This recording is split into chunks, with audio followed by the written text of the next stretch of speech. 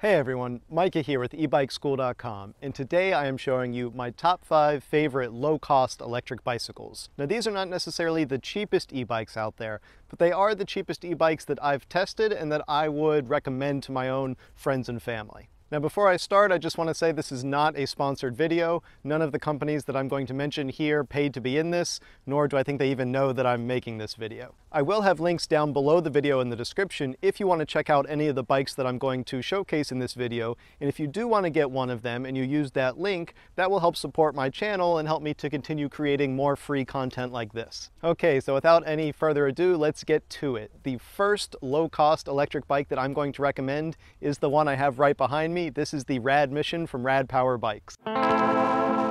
For some quick specs here, the bike has a 500 watt motor, a 500 watt hour battery, and gets a top speed of 20 miles per hour or 32 kilometers per hour. Range is somewhere around 20 miles on throttle and 40 miles on pedal assist. The thing I love about the Rad Mission is that it distills an e-bike down into basically the only things you need, yet it still offers all the things that you love about Radpower bikes. So despite the low $1,095 price point, you still get a huge company with good customer support, you get quick shipping, a huge suite of accessories, a large owners community, etc. This is a single-speed bike, so no shifting gears here, and it also is a non-suspension bike, so you don't even get a suspension fork up front. Basically, this is a very much urban electric commuter bike. That being said though, I've still done some light trail riding on it, and it works great, you just don't get a nice suspension fork to soak up the roots and the ruts. For just 1,100 bucks though, I think this is a really great deal to get an awesome e-bike from a reputable company. The only downsides to me are that you don't have a digital display, so you don't have any speed or distance readout, and you don't have any gears. That being said, I find that I don't really mind the lack of gears because I mostly ride in either flat Tel Aviv or flat Florida, and even when I do hit hills, the throttle helps me overcome the struggle of single speeds, which is that they often aren't geared very low. So all in all, I really like this e-bike as a simple urban commuter. You definitely will want to add the kickstand option though, since it doesn't come with one as standard equipment, which is admittedly kind of annoying in my opinion. And next up we have the One Up Roadster V2. This is by far the cheapest good quality belt drive e-bike I have ever seen, and the belt drive is really what sets this e-bike apart. It's still a cool e-bike outside of that, it's got this nice minimalist hipster spec vibe to it, but the belt drive is really the key here. It's quiet, it's grease-free, it's a zero maintenance drive system, it's never gonna rust, it's just a really nice component to have. It does make the bike a single speed though, since the hub motor is in the back and there's no internally geared hub, so this is another bike that you're not going to be able to shift. Some quick specs here, we've got a 500 watt peak motor, a 250 watt hour battery, and a top speed of 24 miles per hour on pedal assist. There's no throttle on this one, so I hope you don't mind pedaling. The motor is quite peppy though, especially if you use one of the higher power pedal assist settings.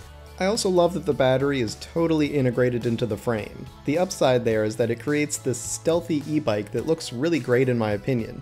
The downside though is that the battery is kind of small at just 250 watt hours. Still, because it's pedal assist, you get decent range of around 20 to 35 miles.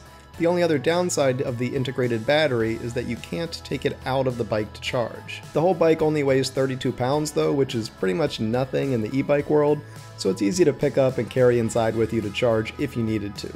This e-bike also saves money on a few components like having simpler caliper brakes and no integrated lighting or no kickstand. The brakes are 100% fine though, so don't feel like you need disc brakes. These definitely work well. I would have liked lights and a kickstand, but I can add those myself. For just 995 bucks, this is an awesome bike for the price.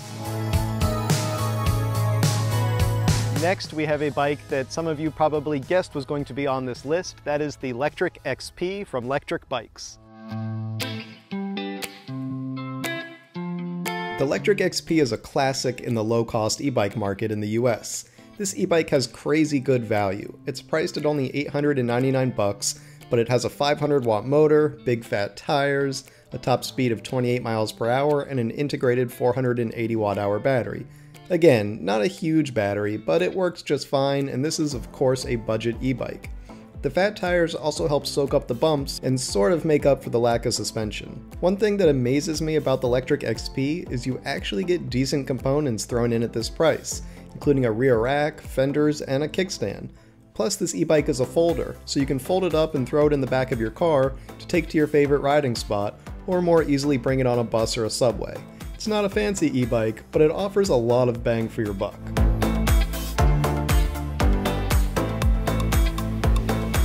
Next on the list, I have the Ecotrick 500 watt fat tire electric bike.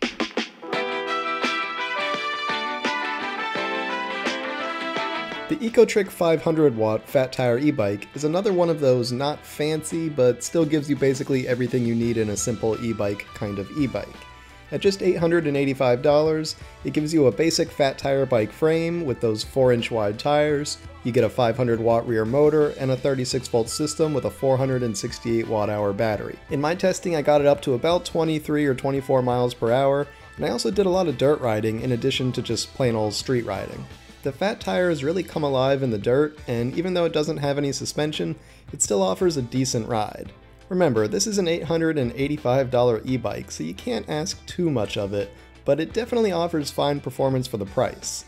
The 500 watts isn't crazy powerful, and I did have to help it when climbing the biggest of hills, but the throttle-only performance was fine on small hills. I'd have loved to see some simple LED lights that run off the battery included, but I can't really fault this basic e-bike for not having some of those features at this price. All in all, it's another really good bang for your buck option.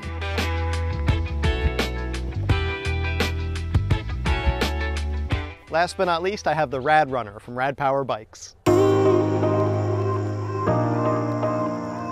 Yes, Radpower Bikes got 2 e-bikes on this list, but what can I do? They make 2 awesome e-bikes that are both really affordable. The $1,199 Rad Runner is the only utility e-bike on this list, and what I really like about it is that its moped-style frame setup makes it great for both a pleasure rider or for utility tasks.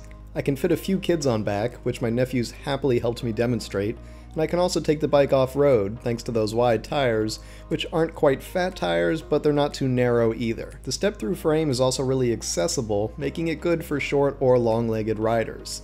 The 750 watt motor and the 48 volt 14 amp hour battery give it both good power and good range. The only downside is that it's a single speed, so again, you're not going to be able to shift gears, just like on the Rad Mission or the One Up Roadster V2 we already talked about, but come on, you still get this awesome 20 mile per hour utility e-bike that is definitely worth the price.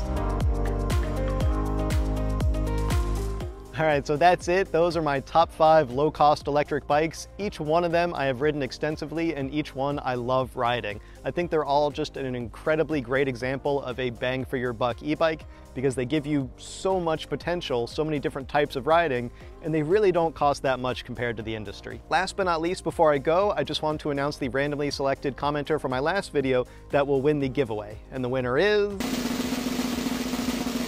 Barry Duncan. So congratulations, Barry. Just let me know where to send your book, and of course, let me know which one you'd like. You can choose from all 4 of my books. There's DIY Lithium Batteries, DIY Solar Power, The Ultimate Do-It-Yourself E-Bike Guide, and Electric Motorcycles. And anybody else who wants a chance to win one of my books for free, all you have to do is put a comment down below, and hopefully you'll be the randomly selected commenter at the end of my next video. And for anyone who doesn't want to wait that long to get one of my books, you can always find them on Amazon. All right, thanks for watching, everybody. I'll see you next time.